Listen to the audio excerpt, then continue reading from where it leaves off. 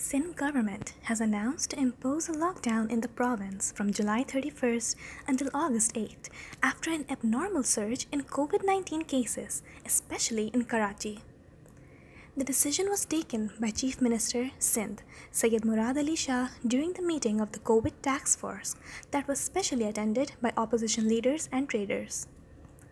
Lockdown would remain in place in the province from July 31st to August 8, Murad Ali Shah said. Among other curbs introduced during the lockdown, the Chief Minister said that they would shut down all government offices from next week, while intercity transport and markets would be closed down from Saturday.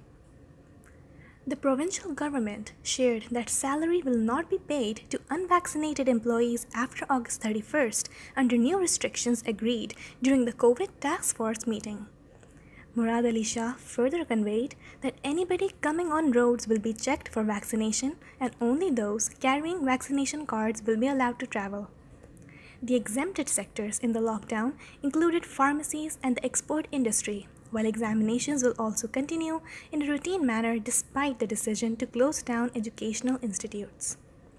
The Sindh Health Department earlier in the day called for a complete lockdown in Karachi for 15 days as the recommendation was tabled in the COVID task force meeting. There should be a complete lockdown in the port city for 15 days, the health department said in its advice to stem COVID spread in the metropolis, where the positivity ratio has reached 30%.